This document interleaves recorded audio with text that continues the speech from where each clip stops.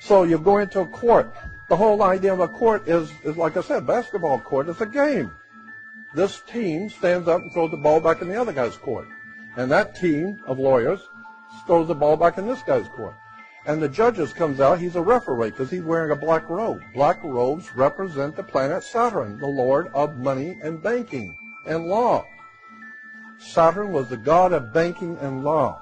And his priest of Saturn always wore black robes. That's why the Catholic Church wears a black robe. That's why the rabbis wear black robes. When you graduate from high school, you wear a black robe.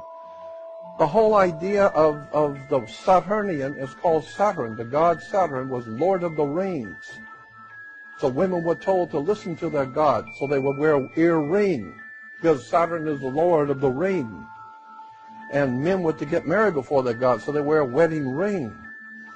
You need to understand there is a world of occultism, manipulation, exploitation of the human race with words and terms and symbols that you don't even know is happening right in front of you. So you've got a court. The whole idea in a court is a game to put the ball back in the other guy's court. And the judge is going to rule from the bench. The word bench is a Latin word for a bank. So he's ruling for the bank. Why? Because somebody's going to have to pay their debt to society. Somebody's going to pay. When the day is over, somebody's going to lose and they're going to pay. And the judge doesn't care because he's getting paid anyway, so he doesn't care. He's a referee. That's why he wears a black robe. And when the judge walks out, everyone rises. Why? The same reason when a Catholic priest walks out, everyone rises. Because the Catholic Church operates under the same maritime admiralty law as a court in America. That's why in Catholic churches you always see 3 steps going to the altar. Those are the first 3 steps of the first degrees of Freemasonry. First, second, and third degree. Once you're on the third, you get in the 3rd degree. Now you're going before the judge. It's the 3 degrees of Masonry.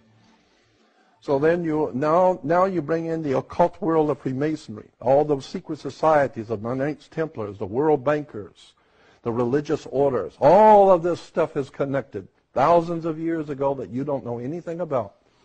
And once you start seeing how in court the judge rules from the bench, which a bench is a Latin word for a bank.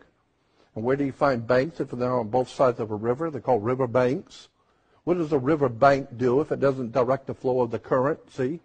Because your money is called currency.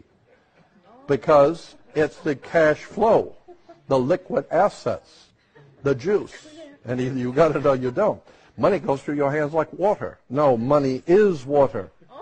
Maritime admiralty.